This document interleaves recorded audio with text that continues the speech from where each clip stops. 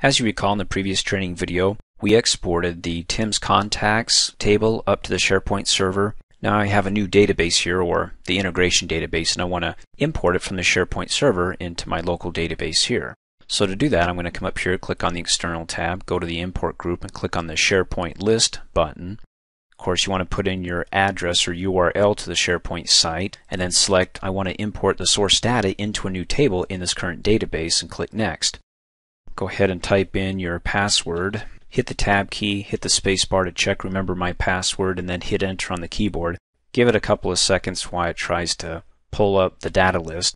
Now from the data list I have Tim's contacts. I also have the Autumn cells, which is another table that I uploaded or exported to the SharePoint server earlier. I want to download or import Tim's contacts. Check the box, click OK. Give it a second or two. You can save the steps. I'm going to just click Close. And there's Tim's contacts. Double click to open it up. Fantastic. Make any changes, and then again, if I make changes and I want to go ahead and upload this, because it's already on the SharePoint server, Tim's contacts, when I come up here to the export group and click on SharePoint list, I'll show you real quick. Basically not changing the name, click OK. I'm going to go ahead and type in my password, hit the Tab key, hit the space bar, and hit Enter.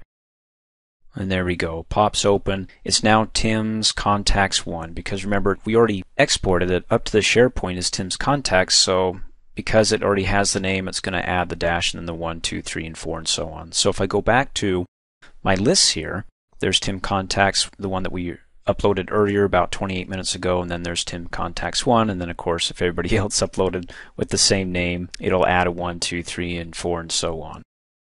Go ahead and close out of here, close out of my export steps, and then you'll notice that when you do export or import, sometimes you'll get some tables that will give you issues that SharePoint had with importing or exporting. Let me double click and open this up. It says that here's some issues that it had with exporting Tim's contacts up to the SharePoint server. You can click and drag. Field values will not be auto-generated. Default value property will not be moved. Field will not be moved. Certain fields, like binary fields and read-only fields, cannot be migrated, things like that. In other words, instead of generating a report with all this information, it dumped it into a table of any issues that it had. Okay. If you're okay with that, go ahead and close out, and then of course you can delete the table and get rid of those issues.